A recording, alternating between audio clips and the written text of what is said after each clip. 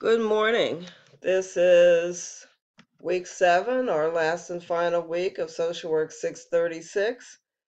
This week, the subject is on trauma-informed organizational approaches. So as you can see on the screen, we have our 3 objectives to describe the ways organizations may contribute to trauma among clients, define trauma-informed organizations, and to describe model components of trauma-informed organizations, including the sanctuary model.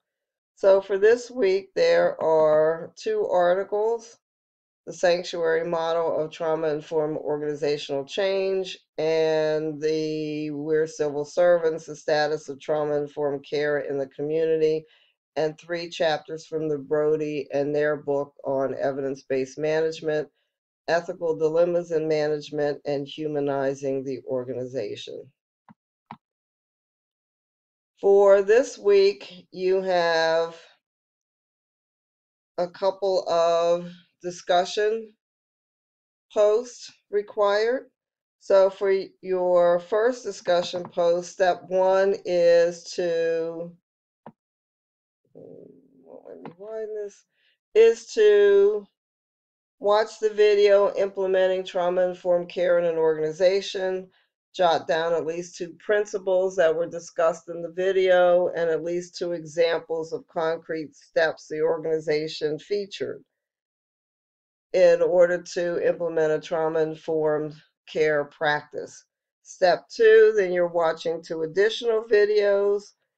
And then step 3, you're writing an initial post that includes all of the following using headings, which is always a good suggestion. What are 2 of the principles of trauma-informed care discussed in the video implementing trauma-informed care in an organization? What are 2 examples of concrete steps the featured organizations took to implement trauma-informed care? What practices pursued by an organization or program featured in the videos you watched in step 2 are consistent now with what you know about a trauma-informed or sanctuary model approach? What, in your opinion, could the organization do differently? And then thinking back to the shared case. This is the shared case of Anita, so you want to go to the link and go back to that shared case. How could trauma-informed care benefit Anita and her family? This is one that you are encouraged to respond to your peers, but you do not have to. So let's go down to the next activity. The next activity is, again, another discussion post requirement.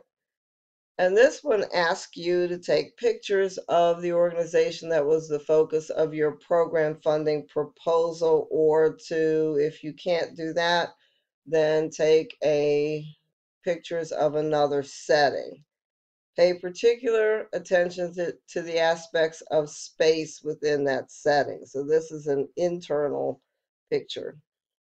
If a person will end up in one of your pictures, please ask their permission. So I would avoid taking pictures that have people in them, and take notes on why you took the photo so that you can go back and refer to those notes. So once you've taken the pictures, what does the setting look, feel, and smell like? This helps in terms of being able to assess an organizational culture. What is the role and presence of nature in the setting, if any? What types of relationships are taking place in the setting and the physical space?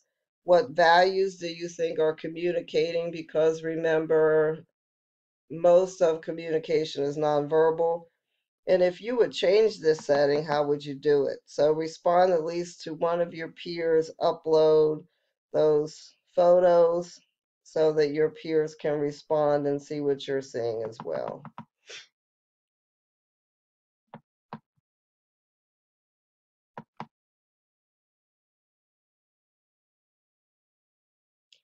So to say a little bit about trauma, one other thing I'd like to mention is to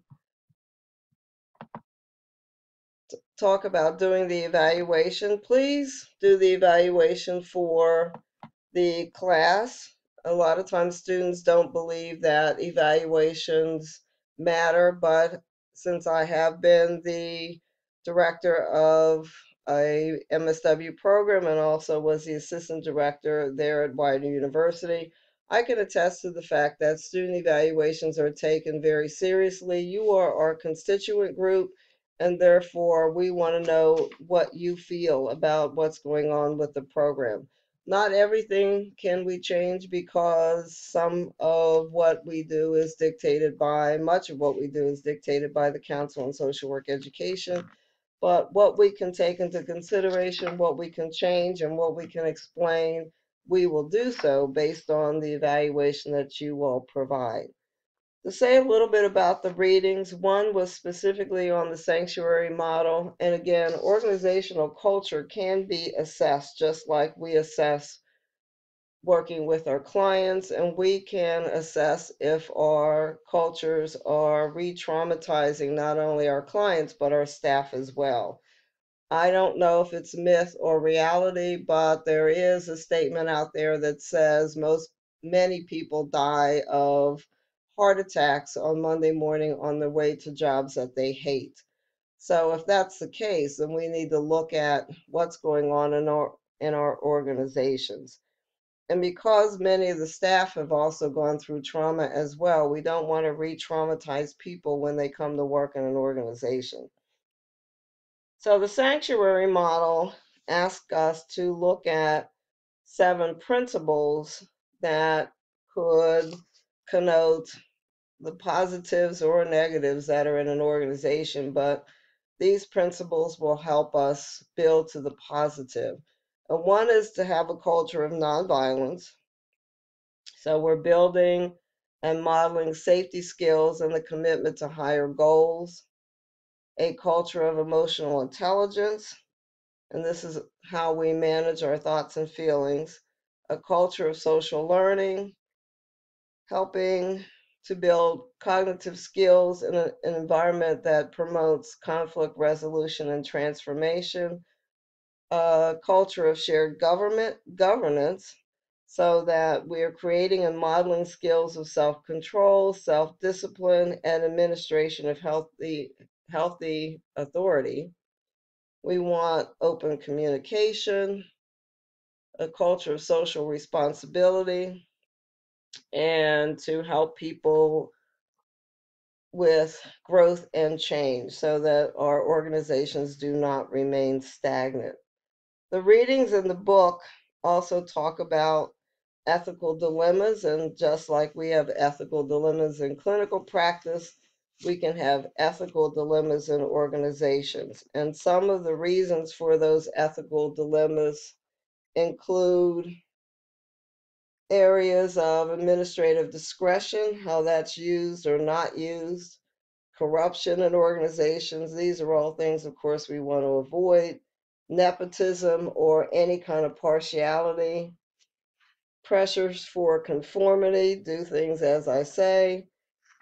When the administration does things and they're secretive or leaks get out before good information gets out. Public accountability, we are always accountable to our public and first and foremost to our clients. Policy, this, the book talks about policy conundrums, but often it is the lack of policy or unclear policy that causes disruptions in organizations. Pressure group influence or cliques, as we mentioned in a previous class session. And then we are responsible to the public. The public can scrutinize our organizations, and how we react to that also can build trust or it can build mistrust. The chapter also talks about NASW core values and ethics. So social workers and organizations have to practice the values of service, social justice, dignity and worth of the person, importance of human relationships, integrity, and competence. So social workers are responsible for practicing our core value and ethics. In many organizations, there are many different disciplines, and so there are many different values and ethical practices that can come into conflict. A good organization recognizes all those value differences and acts accordingly so that people can understand each other's values, belief systems, and just like practicing with clients with different values and belief systems in organizations, we need to be open to other professions values and ethical governing practices. However, as social workers, we can't compromise our values and ethics, and the code of ethics is our guiding principle. So if there are any questions, please email me. Because this is the last week of class, I would ask that you be timely in terms of turning in your assignments.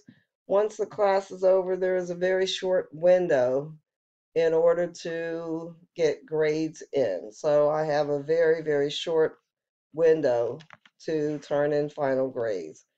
Again, any questions, please let me know, and I look forward to reading all of your final assignments. This has been a pleasure, and I hope you have learned a lot from the class, and we'll go on to implement principles of what we term macro practice, but again, macro, micro, meso, all those things are fluid. They're not cut and dried.